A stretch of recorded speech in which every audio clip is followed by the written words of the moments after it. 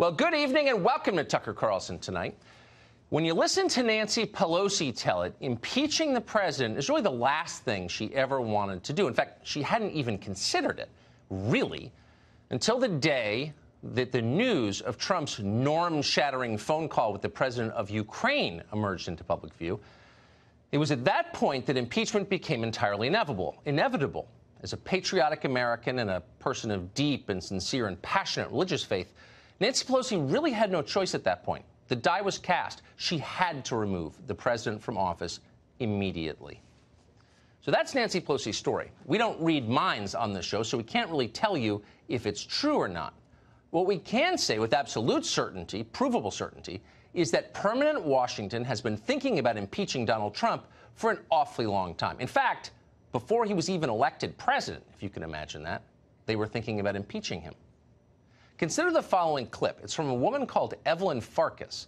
Farkas was an Obama appointee at the Defense Department. She helped run the last administration's, believe it or not, Ukraine policy. She was also an enthusiastic booster of the Hillary Clinton for President campaign in 2016. So 2 weeks before the last election, Farkas appeared at a panel discussion, which, thankfully for us, was videotaped. Someone asked Farkas who she thought would win the election. And here's what she said. We do have a strong system of checks and balances. And actually, if Donald Trump were elected, I believe he'd be impeached pretty quickly, or somebody else would have to take over government. And I'm not even joking. If Trump were ever to get elected, and of course that's likely not to happen, she said he would be impeached. Now, to be completely clear, we are not alleging that Evelyn Farkas was part of a conspiracy. Conspiracies suggest secrecy, and what Farkas and the rest of the national security state did was not secret. It was never hidden. They all but bragged about it. They hated Donald Trump from day one. Now, yes, Donald Trump is vulgar, but that had nothing to do with why they hated him. They disagreed with Trump profoundly, and, by the way, disagreed with most American voters on the issues, particularly on the question of Russia, but also on the question of Middle Eastern wars. But more than anything, and this is the key, they couldn't control what Donald Trump said or did. Nobody can. And that was the unforgivable crime. So from day one, they planned to take him out. This Ukraine nonsense is just the latest pretext for doing that. There have been a lot of them. Russia, Stormy Daniels, fill in the blanks. It's like Mad Libs.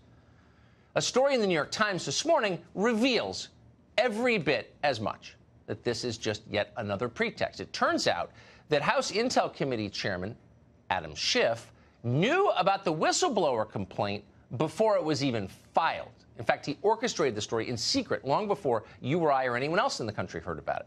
The so-called whistleblower contacted Schiff's office, which recommended a lawyer for him or her. Schiff later lied about that on television, brazenly, openly. He claimed his office had never spoken to the CIA employee directly. Schiff had to know admitting that would undermine the story and hence impeachment himself. By the way, tonight there are credible rumors that Adam Schiff himself planted today's bombshell New York Times story. He knew it would come out, and he wanted the most sympathetic possible coverage. That's the line. We can't confirm that. But either way, the story this morning gravely damages the credibility of the claims Schiff and others are making. Not that anyone in Washington really cares. They've been waiting for this moment for 3 years, no matter what the story was.